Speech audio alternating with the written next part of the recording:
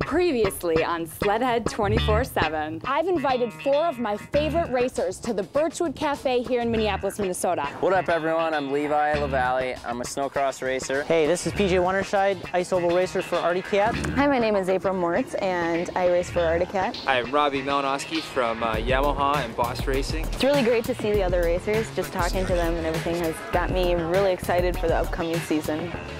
And this week, we hear even more from our racers as they give us their predictions for the upcoming season. Okay guys, so honestly, what is your expectations for this year? It's coming up quick. You nervous? Last season was really up and down for me. You know, I had some good racing, I had some bad races. X Games was a little bit of both. Your name has been mentioned as a guy that a couple of people are worried about. How does that make you feel? That's cool. I didn't know that. I was in the lead for 14 laps and fell off with 1 lap to go. Ended up getting second, which I was still really pumped about, but being that close to winning, a little bit tough on me. That's racing. It happened. Can't do nothing about it. Lap away from a gold medal. Yeah, that's pretty tough pill to swallow, but super pumped on the podium. Finished out the season really strong on the podium the last 3 races, and man, hopefully that carries on into this new one. This season I'm going to be riding a 4-stroke that's never been done before, so that's going to be a little tougher. But I'm pretty confident in the crew that we have and my own abilities, and I think it's going to be something that's going to change the whole sport altogether. So I'm just glad to be a part of it.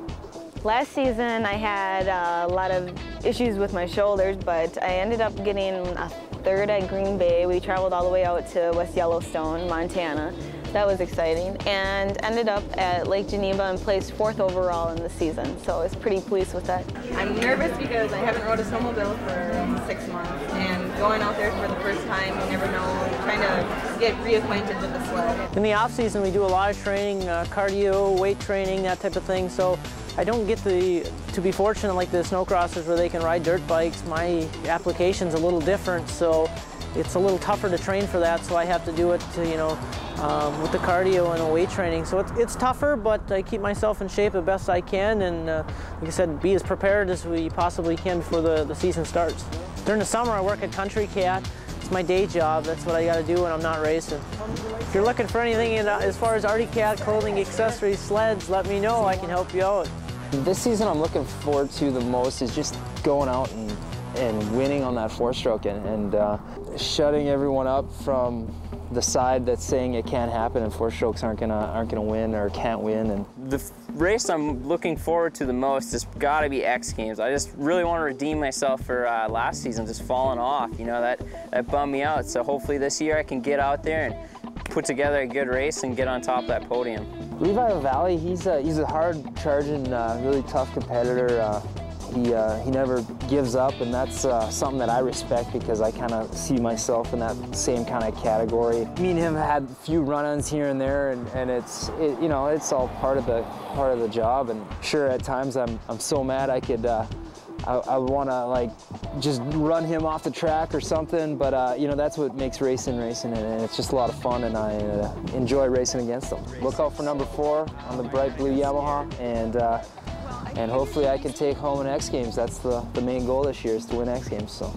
All right, that's all I got from Minneapolis, but I'm looking forward to this season. Hopefully everything goes well. Races should be super tight, and hopefully I'm up on the top. Thanks for tuning in to Sledhead 24/7. Hope to see you at the races.